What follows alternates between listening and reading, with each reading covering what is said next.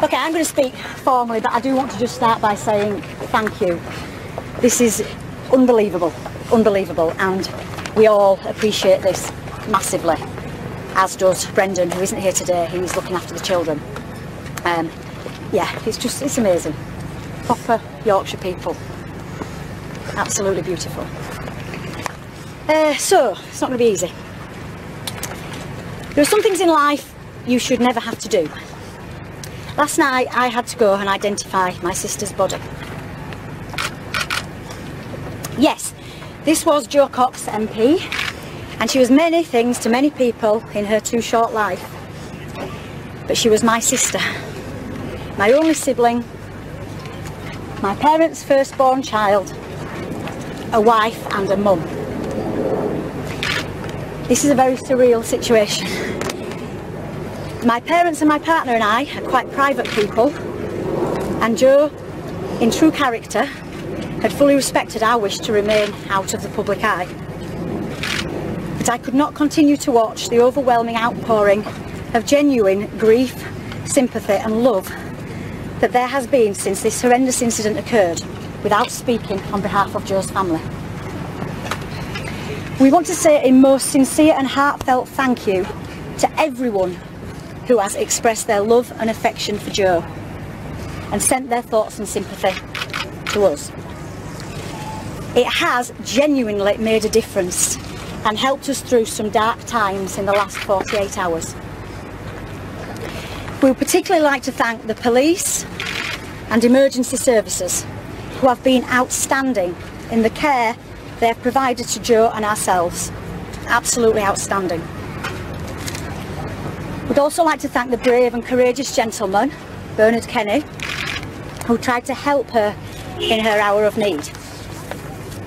Our thoughts and thanks go to him and his family, and we wish him well in his recovery. What an amazing man, yeah. Jo's team of staff, both here and in London, have been a source of support and strength to her since she was elected, and she loved them dearly.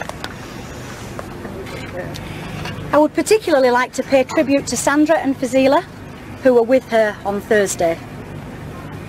Two of the most wonderful women you could hope to meet.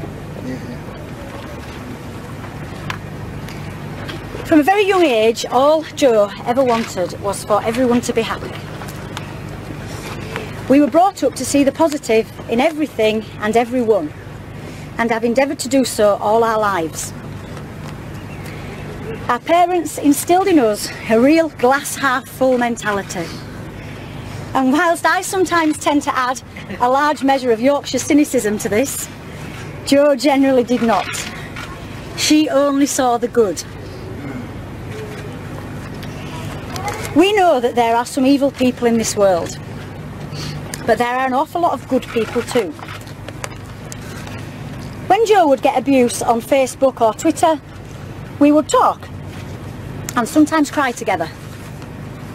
But she would still focus on the positive and talk about the silent majority who didn't always shout the loudest, but who she knew were in her corner. I am somewhat embarrassed to say that I was at times part of that silent majority. I don't do social media and would shout at the TV or get upset at home instead. But over the past 48 hours, people have not been silent.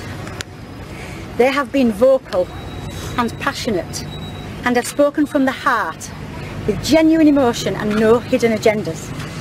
Jo would have loved it. We have to continue this strength and solidarity in the days, months and years to come as part of Jo's legacy. And to focus on, as Jo would say, that which unites us and not which divides us. For now, our family is broken, but we will mend over time, and we will never let Jo leave our lives.